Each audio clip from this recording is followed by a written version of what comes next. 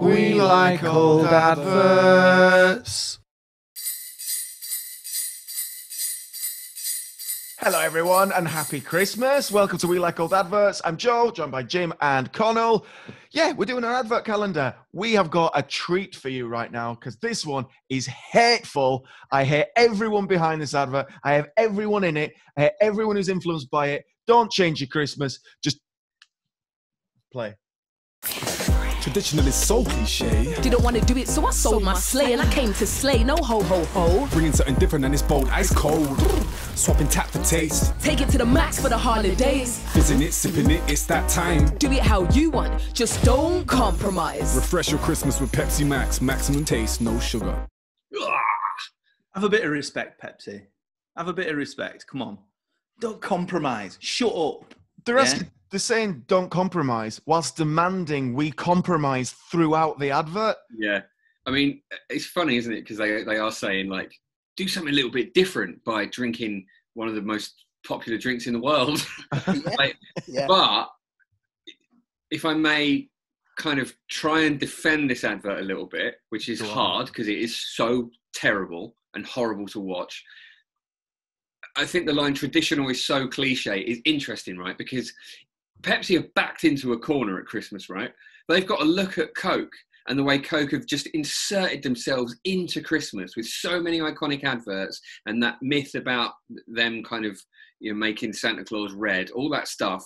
They've got to look at that and gone, how have you done that? How? It's fizzy, slightly caramelly, slightly mysterious brown drink. Why does everyone associate it with Christmas? How have you... So if Pepsi try and do anything Christmassy, all they do is remind people that they're not Coke. So they have to do something like this. And they've done a terrible job of it. There we go. That was cooking. Right? Oh, it's... Don't... the point of Christmas is tradition. That's the entire premise of it. But can you imagine Pepsi Max becoming part of your... We all like Pepsi Max. We all like Pepsi Max. Oh, I love this. I thought Pepsi Max was a big deal when it came out because it was like, it's basically Coke. Sorry, Pepsi, but it is. But there's no sugar in it, so it's healthy. Got you there, Mum. Got you there, Mum. And it was advertised in a real kind of gnarly surfer dude, kind of extreme sports way in the early 90s, wasn't it?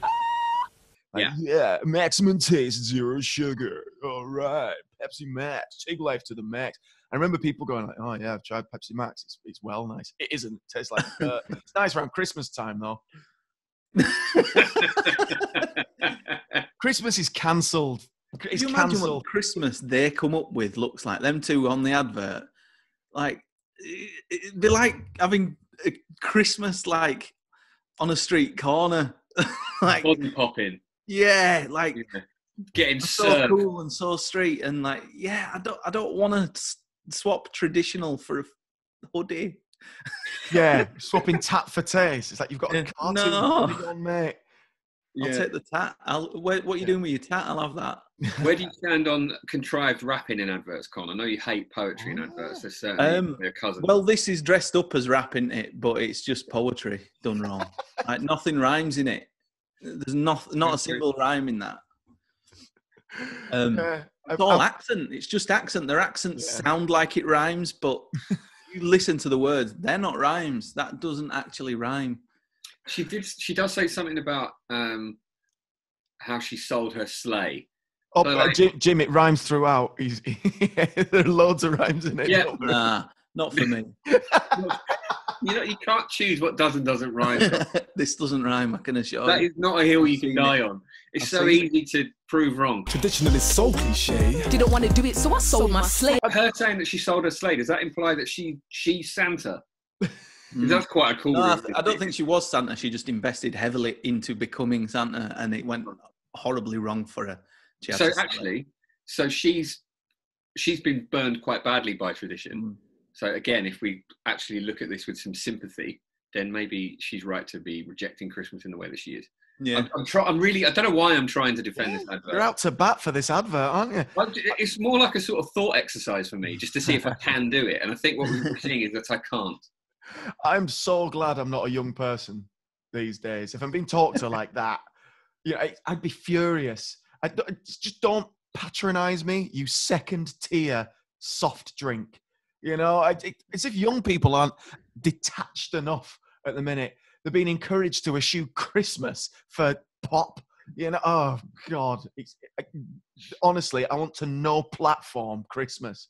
I loathe this advert with everything I have. Don't compromise, mate.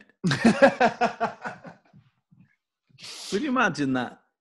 The person who doesn't compromise at Christmas. Christmas is about compromising. Because everyone's families are difficult. Yeah. No offense, Joe. But everyone's families are really difficult, aren't they, all the time?